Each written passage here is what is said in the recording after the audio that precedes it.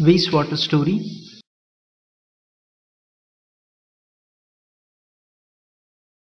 We are continuing with the topic. On the wastewater story, we'll discuss cleaning of wastewater.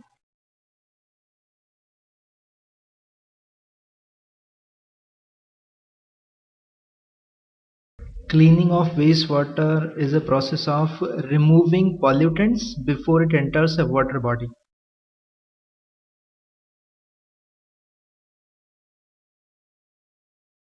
This process is also known as sewage treatment.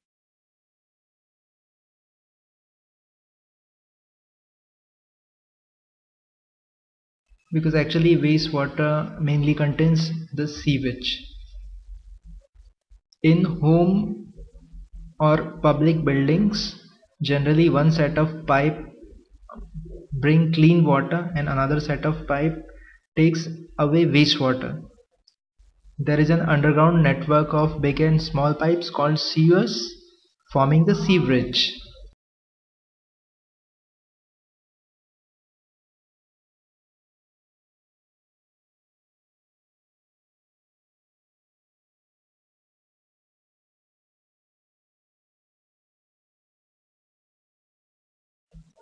It is like a transport system that carries sewage from the point of being produced to the point of disposal. At every 50 to 60 meters in the sewage, manholes are located at the junction of two or more sewers and at point where there is a change in direction.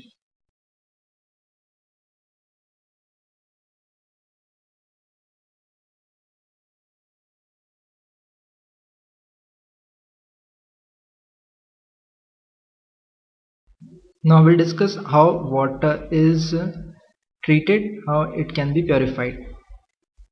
This treatment of wastewater involves physical, chemical and biological processes which remove physical, chemical and biological matter that contaminate the wastewater. For this purpose, wastewater treatment plant is established.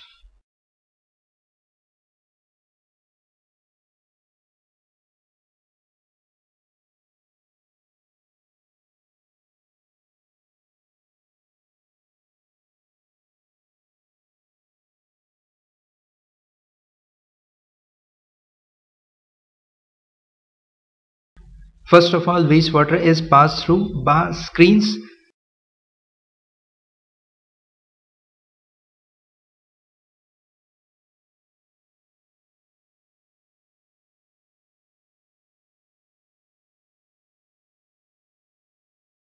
Here, large objects like sticks, cans, plastic packets, napkins are removed.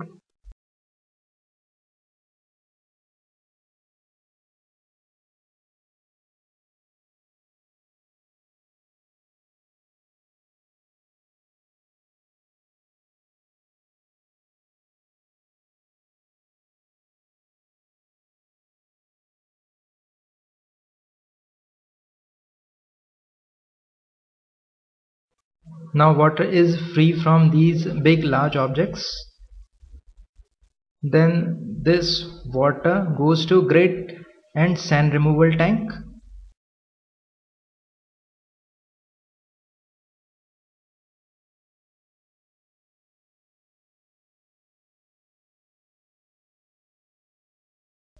Here speed of incoming water is decreased so that sand, grit and pebbles can settle down.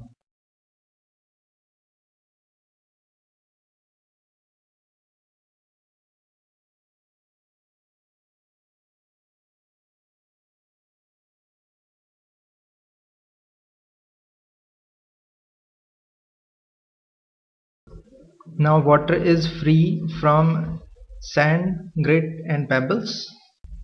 Then this water is allowed to settle in large tank which is sloped towards middle.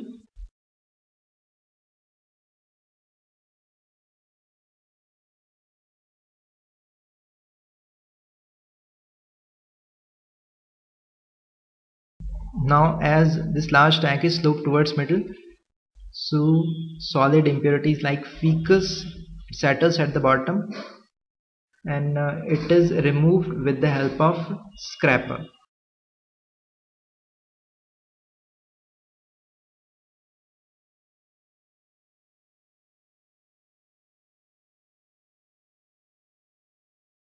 Now this removed impurity is known as sludge. This is sludge. It contains fecus. Still, some impurities like oil and grease are floating on the surface of water. These are removed with the help of skimmer.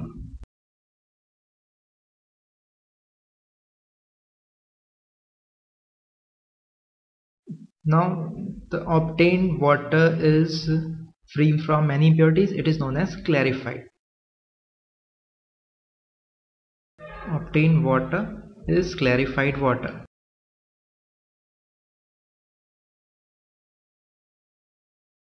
The sludge which was separated before is transferred to separate tank where it is decomposed by anaerobic bacteria.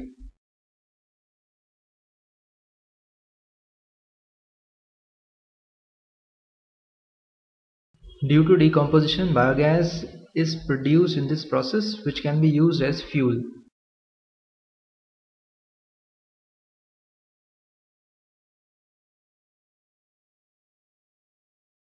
Now some air is pumped into the clarified water to help aerobic bacteria to grow.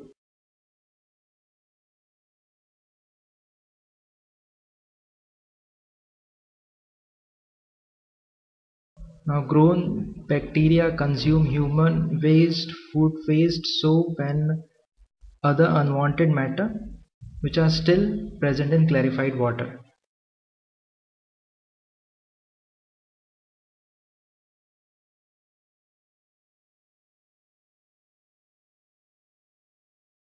After several hours, the suspended microbes settle at the bottom of the tank as activated sludge. The water is then removed from the top. The activated sludge is about 97% water. The water is removed by sand drying beds or machines. Dried sludge is used as manure, returning organic matter and nutrients to the soil. The treated water has a very low level of organic matter and suspended matter. Then it is discharged into sea, river or into the ground, and it will be further cleaned up by nature. Sometimes it may be necessary to disinfect water. For this purpose, disinfectant like chlorine, ozone are mixed into the water before releasing it into the distribution system.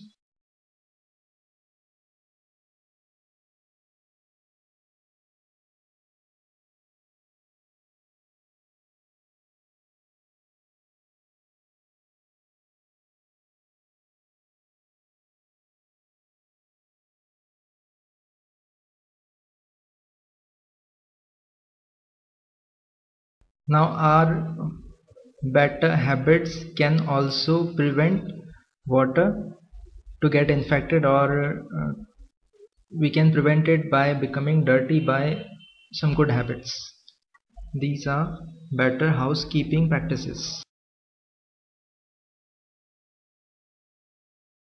As we know, waste generation is a natural part of human activity, but we can limit the type of waste and quantity of waste produced. Like cooking oil and fats should not be thrown down the drain.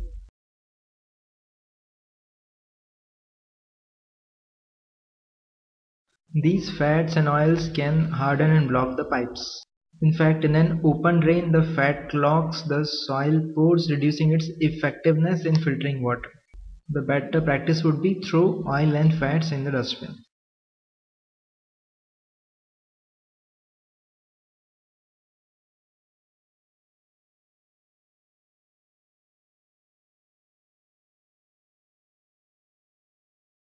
Chemicals like paints, solvents, insecticides to kill insect, motor oil. Chemicals like paints, solvents, insecticides to kill insects, motor oil, medicines, they may kill microorganisms that help to purify water. So these should not be thrown down in the drain.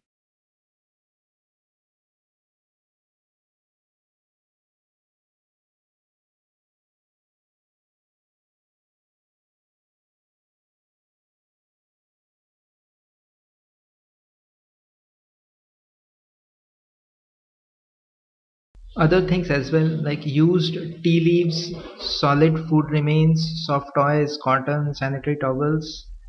These should also be thrown in dustbin.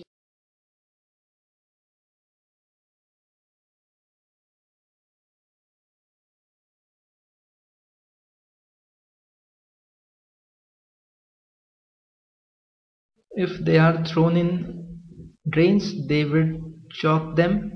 There won't be free flow of oxygen. This hamper the degradation process.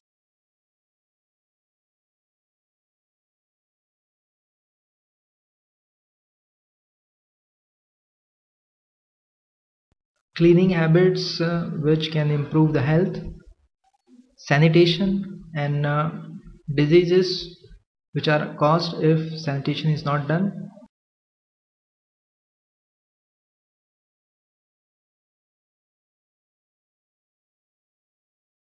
Poor sanitation and contaminated drinking water is a cause of large number of diseases.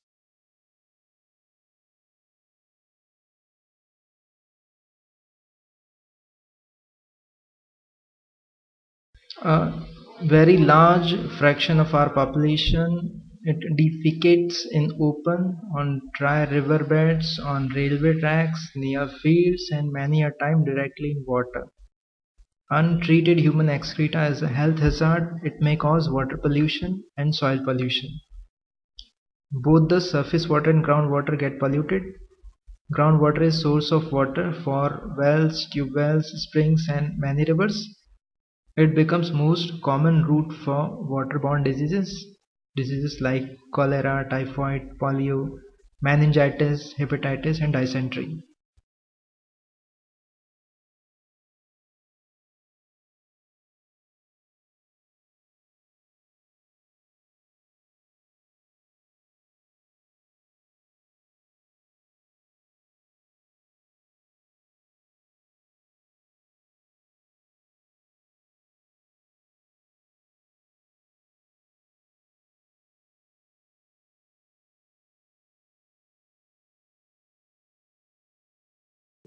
Now we can have alternative arrangement for sewage disposal.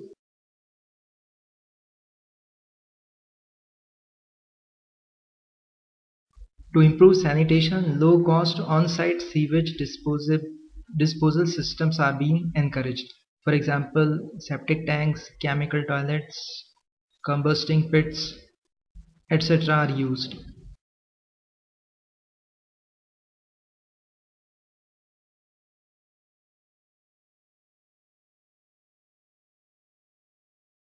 These reduce the spread of untreated human excreta and reduce the pollution of water. Septic tanks are suitable for places where there is no sewerage system.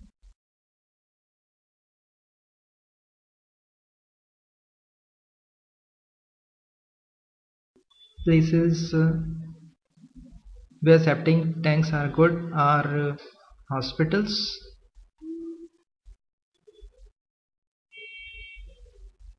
isolated buildings,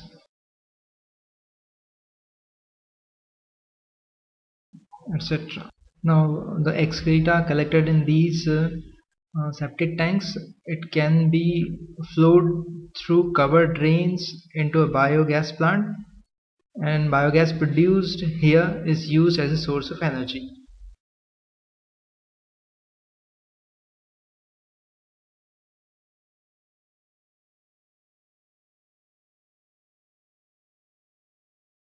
So sanitation at public places is also very important.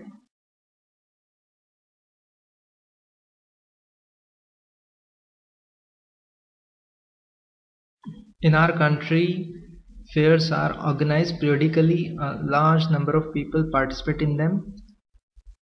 Similarly, railway stations, bus depot, Airports, hospitals are also very busy places. Thousands of people visit them daily. Here, large amount of waste is generated. If it is not disposed of properly, epidemic may break out.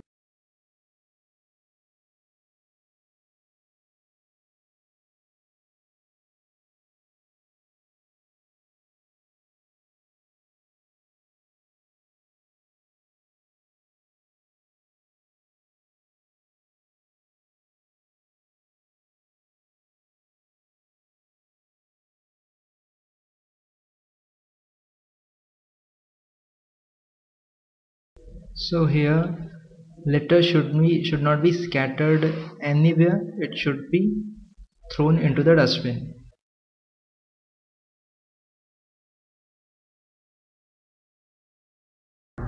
Vermi processing toilets. These are also known as green toilets. It is a toilet in which human excreta is treated by earthworms.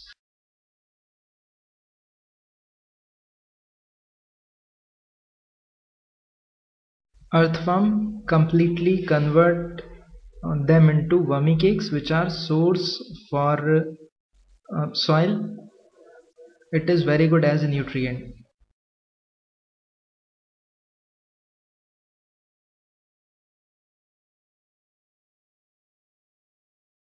Now some important information.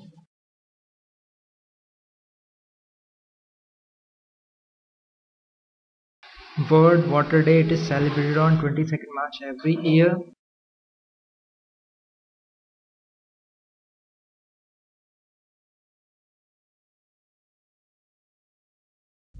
The period 2005 to 2015 has been proclaimed as the International Decade for Action on Water for Life by General Assembly of United Nations.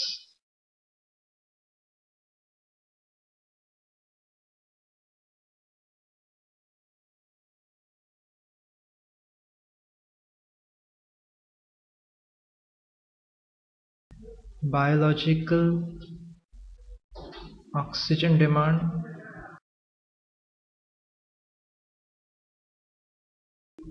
BOD. It is a measure of oxygen utilized by microorganisms during oxidation of organic materials.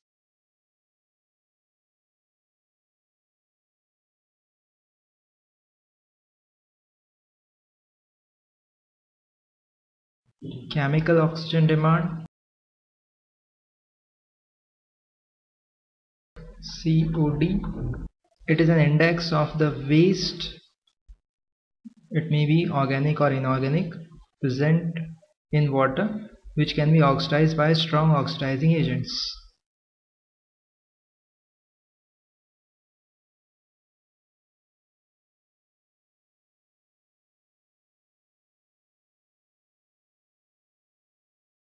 Eutrophication. The excessive growth of algae and aquatic plants due to added nutrients is called eutrophication.